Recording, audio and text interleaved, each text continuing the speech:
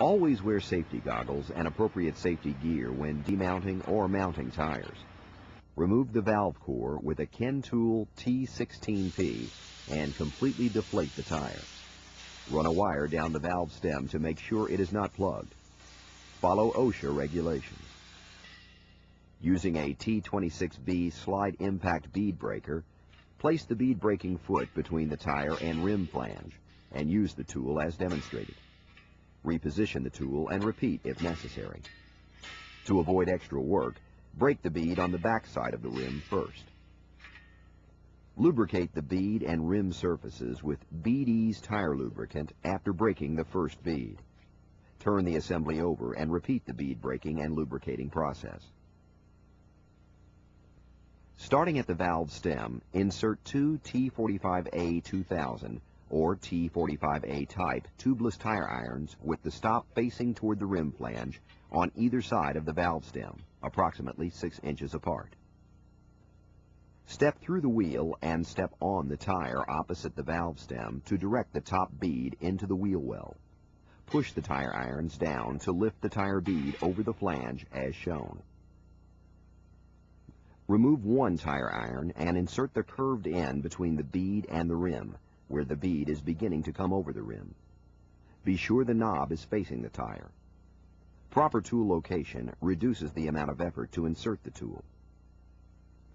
To help avoid bead damage, make sure the tip on the curved end of the tubeless tire iron is below the bead toe by pressing down on the tire iron as you pull toward the center of the wheel.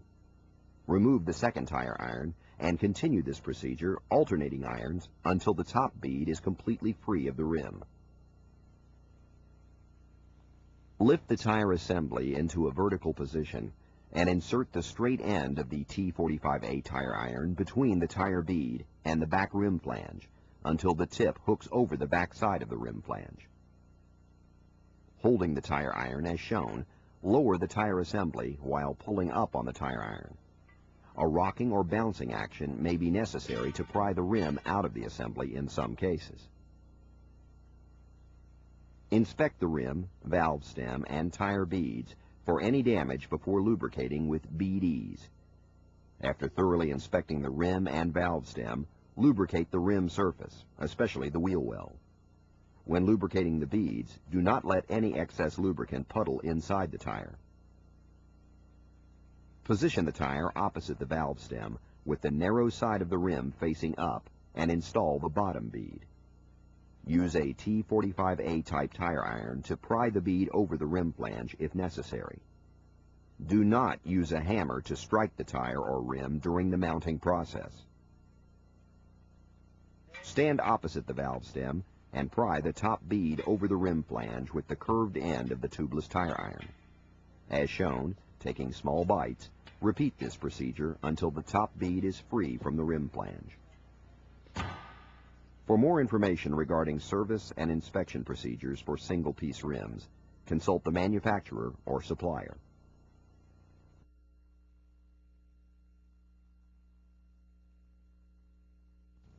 Always wear safety goggles when doing any inflation of a tire assembly. Follow OSHA regulations. All steel radial tires returning to service must be inspected using the procedures established by RMA Tire Information Service Bulletin, Volume 33, Number 2. After the tire and wheel have been thoroughly inspected and mounted, seat the beads.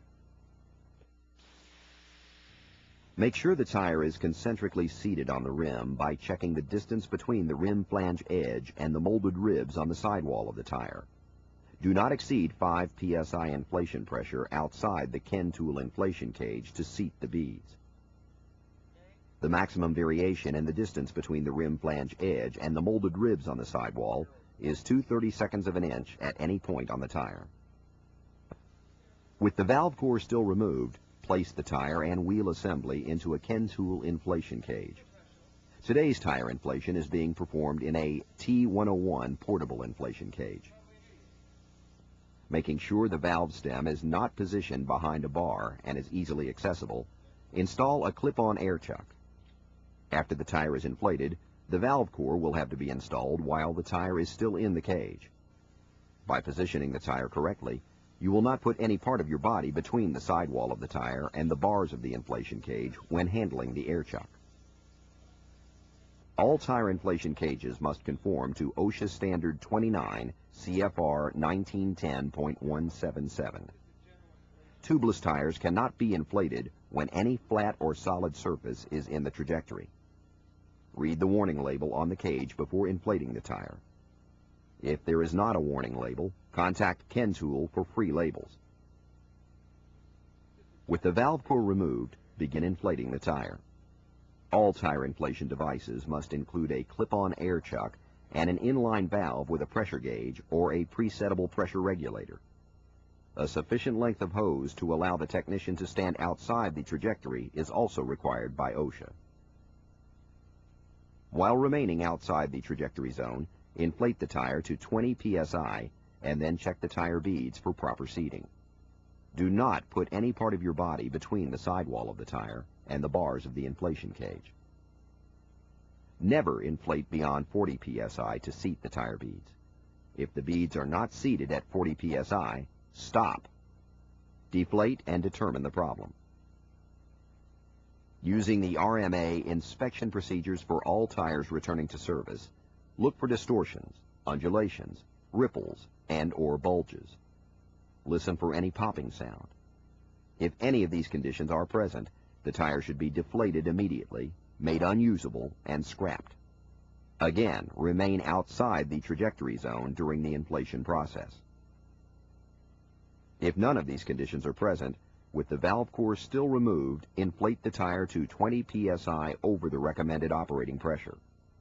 If any signs of a zipper rupture appear, immediately stop inflation and deflate the tire. Any steel radial tire suspected of having been underinflated and/or overloaded must remain in the inflation cage at 20 psi over operating pressure for 20 minutes. If any signs of a zipper rupture are present, the tire should be made unusable and scrapped. If none of the signs are present and the beads are properly seated, reduce the inflation pressure to the recommended operating pressure and install the valve core before removing the tire and wheel assembly from the inflation cage. Install a self-sealing metal valve cap and return the tire to service.